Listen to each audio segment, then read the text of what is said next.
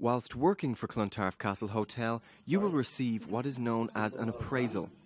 This is a two-way process or consultation between a worker and their manager. Firstly, you will have an informal discussion after 1 month known as a 1-month job chat.